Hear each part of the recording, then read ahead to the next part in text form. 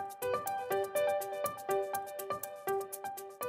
committee has released a report to recommend changes to Canada's electoral system. Students from the Ryersonian have launched a website which explores how accessible Ryerson is. As 2016 comes to an end, we take a look at some of the most pivotal moments of the year. I'm Ebian Abdigir. I've got your weather forecast for this weekend coming up soon.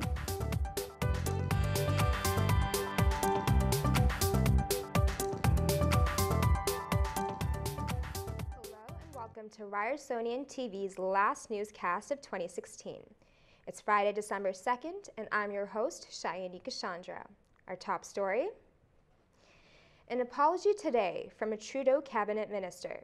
The Minister for Democratic Institutions, Mariah Monsef, says she deeply regrets the words she used in the Commons yesterday to criticize the work of an all-party committee looking into electoral reform. The committee released its report yesterday, and later in question period, the minister said she was disappointed the committee had not, in her words, helped answer difficult questions, and she seemed to question the commitment of committee members, most of whom come from opposition parties. They've not helped answer the hardest question of all, which is an alternative to first past the post. We are joined by Esther Lee, who's been following the story. Hi, Esther. What did the committee find? Well, Shai, this can be a very complicated story, getting into indexes and formulas and mathematical models that go beyond what I'm reporting today. But let's start with a federal election just over a year ago, the one that saw the Liberals win a majority and Justin Trudeau become Prime Minister. Trudeau campaigned on a promise that that election would be the last one to use the old system, known as first past the post, meaning the candidate that gets the most votes in each riding wins the seat, even if the combined votes of every other candidate in that riding is way higher than what the winner got. So what did the committee come up with? Well, essentially, they suggest proportional representation, or PR. No surprise there. Tell us how proportional representation works. It means that election results would reflect the popular vote, that the proportion of votes received by each candidate would be reflected in how seats are distributed. This is what it would look like if the election had been determined by proportional representation. And what's the reaction been so far? Well, what the Minister Mariah Monsef doesn't seem to like is that the committee recommended a national referendum on PR. Even Liberal MPs on the committee have been saying that the idea of a referendum and a change of system all in time for a federal election in 2019 is too rushed. Thanks for the update, Esther. Thank you. The Ryersonian is launching a micro website. The site is a multimedia documentary that looks at issues of accessibility at Ryerson. The project was spearheaded by Ryersonian reporters Richa Sayal and Jackie McKay. Jackie is here with us in studio to tell us about the project. Hi, Jackie. Hi, Shai. So, why did you decide to cover issues of accessibility? Well, Richa and I noticed that there was a big gap in coverage on campus when it came to accessibility. It became very clear very fast that lots of students and faculty and staff really wanted to talk about this. So we started looking into it, and we found out that accessibility is much more than just physical barriers, which is what most people think about when they talk about accessibility. We found out that in a university, to make it truly accessible, you need to think about such things as online accessibility for the visually and hearing impaired, making sure, for example, that Braille is on classroom doors, and that the language students and staff use is inclusive, and that's exactly what this project explores. Okay, so tell me more about some of the stories on the website. Well, we talked to lots of students with all kinds of challenges at Ryerson. We looked into what Ryerson is doing very well and also very badly when it comes to accessibility. But our top story has to do with Aaron Braden Wolf Maxwell. He's deaf and he dropped out of Ryerson last year. He says there was just not enough support for his special needs, and he also was feeling very alienated from his peers. So take a look at a bit of our interview with him.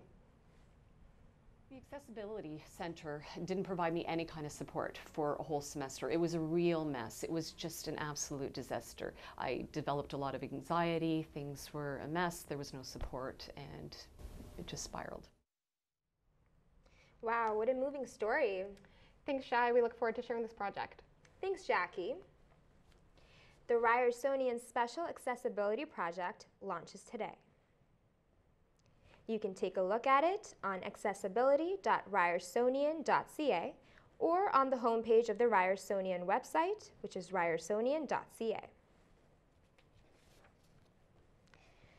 Less than a month before 2016 comes to a close, and has certainly been a year we'll always remember, but some of it we wish we could forget. Let's begin with Brexit. It started with a promise for a yes or no vote, to stay or to leave the European Union. Lines were drawn on either side, the Brexiters and the pro-EU Brits. In the end, the former were the victors. Former Prime Minister David Cameron stepped down after the referendum passed. Then, in came Theresa May to lead this transition. This began the tension in the UK as separatist movements started to rise. Then we started hearing about this wall, and before we could catch our breath, build them very inexpensively.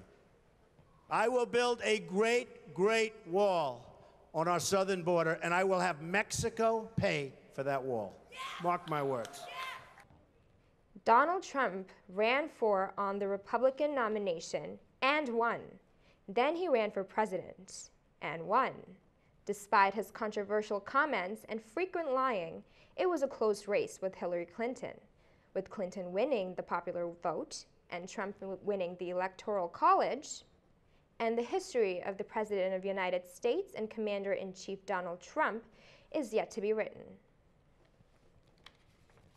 2016 was a sad year for lovers of rock music, boxing, and socialist revolution. This year, we mourn the death of many public figures. Black Star was David Bowie's 25th and final studio album. It was released on January 8th, coinciding with the rock legend's 69th birthday. Sadly, Bowie did not get to enjoy the fruits of his labor. 2 days later, reports said Bowie had died peacefully after an 18-month battle with cancer. The musician will be remembered as a great star whose style influenced many artists through the decades. Prince died from an accidental overdose of a prescribed opioid, fentanyl. The singer was found dead at the age of 57 inside an elevator of his Paisley Park compound on April 21st. Prince is known as one of the most prolific artists in music and one of rock's most elusive and enigmatic performers. Boxing lost one of its all-time greats this year. Muhammad Ali died June 3rd in Scottsdale, Arizona. Ali, known as a silver-tongued boxer and civil rights champion, died at the age of 74 after being treated for respiratory complications. Last month, we lost another legend. Leonard Cohen died in his sleep on November 7th. Sony Music referred to Cohen as one of music's most revered visionaries. He was 82. 2016 saw an end of an era for a Cuban government, losing one of the most legendary political figures in the Western Hemisphere.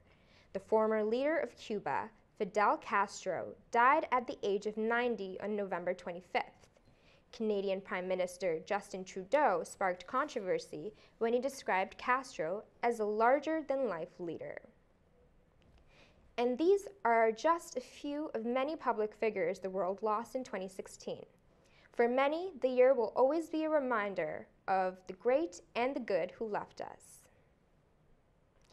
Well, that's it for our last newscast of 2016. For more news throughout the week, you can go to our website, RyersonianTV, or follow us on Twitter @The Ryersonian. So, I know we come across as absolutely flawless on TV, but since this is our last newscast for the year, we thought we'd show you a collection of the many mistakes we've made behind and sometimes on the scenes. I'm Shayani Cassandra. Have a great holiday, and we'll see you in the new year.